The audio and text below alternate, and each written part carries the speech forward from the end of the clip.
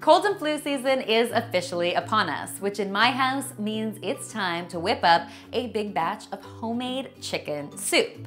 Now, when you've come down with a cold, few foods are quite as comforting, and it's actually more than just psychological. Studies suggest that chicken soup can reduce the symptoms associated with a cold and improve the flow of nasal mucus. And if that doesn't make you hungry, I don't know what will. Speaking of colds, once you're done watching this tasty video, be sure to check out the brand new exclusive videos I created with healthy essentials from Johnson & Johnson family of consumer companies.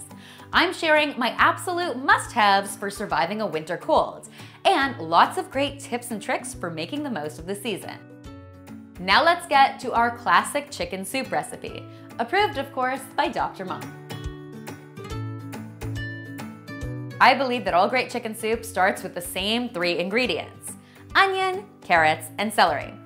All I'm going to do is chop up these yummy vegetables, and then I'm going to heat up some oil in my Dutch oven. You could also do this in a soup pot if you wanted to, and add these yummy veggies. I'm going to put the lid on and let them sweat for between 4 and 5 minutes, or until they start to soften up. There is a lot of flavor happening, and I'm not going to pretend it does not smell amazing in here. Next, I'm adding some minced garlic. Onions and garlic have lots of amazing health properties, so you want to load up on them if you're sick. I'm going to heat my garlic up for about a minute, and then it's time to add my chicken. Now in this recipe, I'm actually using a whole chicken, but you could definitely do this with chicken pieces as well if you wanted to. All we're going to do is fill the pot up with some water, season it with some fresh thyme, salt, and pepper, and then bring the mixture to a boil. Salt is critical here. We're making a big batch of this yumminess. Don't be afraid.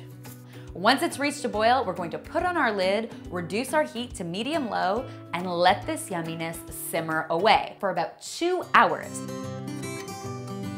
Things are looking promising in this pot. Our chicken is cooked through, so it's time to pull it apart. And of course, it is falling off the bone, which is a good thing because it makes retrieving the chicken so effortless.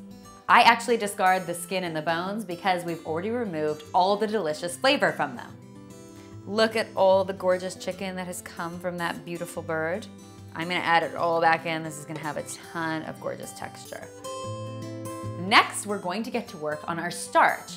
In this case, I'm making chicken noodle soup, but you could also do this with some rice or some potatoes. Both would work just as well.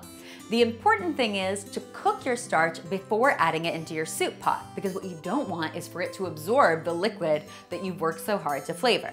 For my noodles, I'm actually going to cook them in some chicken broth, but you could definitely cook them with water instead. Once the noodles are cooked, we're going to stir everything together, and this beautiful soup is ready to serve. It can be refrigerated for 3 or 4 days or frozen for up to 6 months. This is the perfect recipe to make a big batch of and then freeze the leftovers for the next time you or a family member are feeling under the weather. I hope you'll give this tasty recipe a try, and if you do, be sure to tweet or Instagram me a photo because you know I love seeing what you're coming up with in your very own kitchens. And don't forget to head over to healthyessentials.ca to see the exclusive videos I created to help you make the most of the winter season. All of the details are in the description box below. And finally, if you haven't already, be sure to subscribe because there is lots more deliciousness where this came from.